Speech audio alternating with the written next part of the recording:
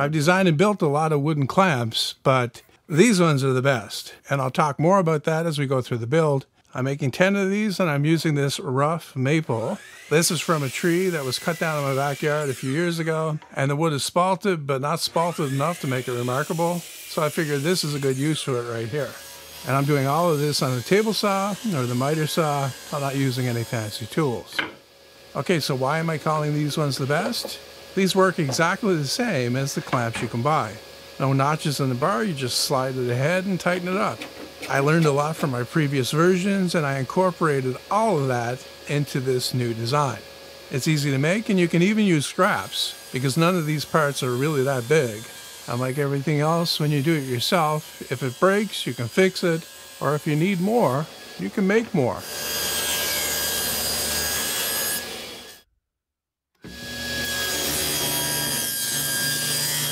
Now would be a good time to tell you that plans are available for this clamp. You can get them today and get started immediately. Just click the link in the description. It'll take you right there. This might seem like I'm doing a lot of cutting here, but you got to remember that I'm working with rough lumber, and so I'm cutting it down to thickness as well. And even though I'm showing a lot, it's nowhere near as much as I actually did. Of course, you can take the smoothness of these clamps as far as you want. I'm just going to do some rudimentary sanding just to get rid of some of the saw marks and also to round over the corners a little bit before I cut out the rest of the parts.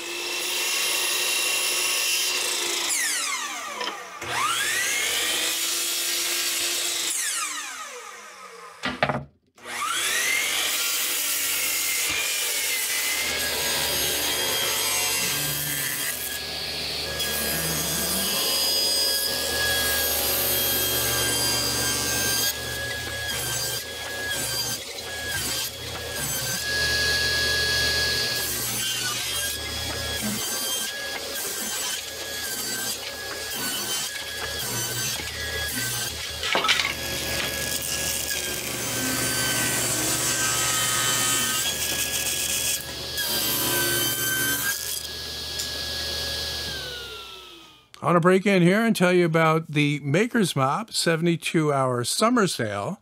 Now is your opportunity to get your first month for almost zero cost. For just 99 cents, you'll get all of my tutorials, plus more than 80 full projects from YouTube's top makers like Jimmy DiResta, The Samurai Carpenter, Liam Hoffman, Frank Howarth, John Peters, and Neil Paskin. If you're serious about improving your woodworking, you're not going to get a better deal than this. So click the link in the description, but remember, this is a limited time offer, so act fast. Like I said, I'm doing this on my table saw and my miter saw, and when it comes to cutting smaller pieces to length at 90 degrees, I always reach for my mini table saw sled. And this is ultimately about the quality of the cut. Too often when you're cutting these small pieces, the blade catches them on the way out because you're in too much of a hurry to let it stop, and it throws it halfway across the room after cutting a big gouge out of it. And that doesn't happen with the sled on a table saw. As you can see, I push the stock all the way through and leave it on the other side of the blade.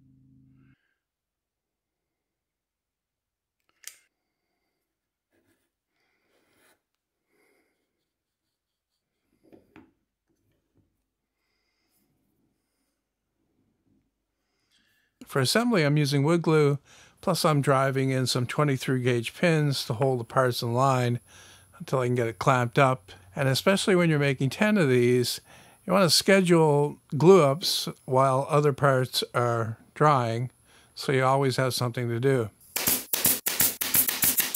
Depending on the glue that you use, certain parts need to be left to dry longer, like the threaded rod in the handle, plus the sandpaper on the end of the moving jaw.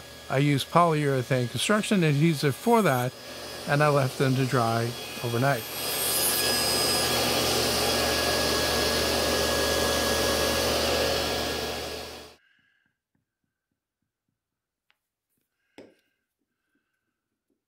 There's another reason why these are the best clamps, and I mean overall, actually.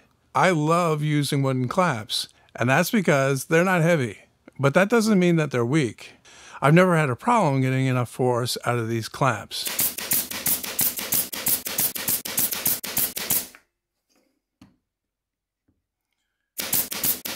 All you need to have is one glue up with 30 clamps on it, and then try to move that if those are metal clamps. If you're a woodworker and you already have a selection of clamps, you don't need to build these to test that out. All you need to do is look at the clamps that you use the most, and I'm willing to bet that they're the lightest ones.